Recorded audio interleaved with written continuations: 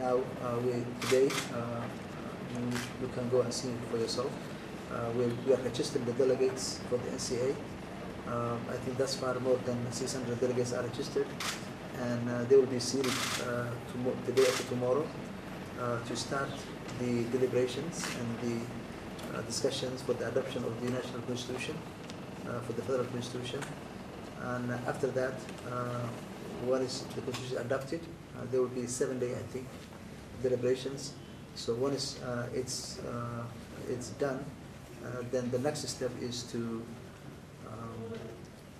the selection of the new MPs, new parliament members, and after that, once the 275 MPs are elected, I'm sure selected by the traditional leaders, we are ready to then convene and for the election of the speaker, deputy speaker.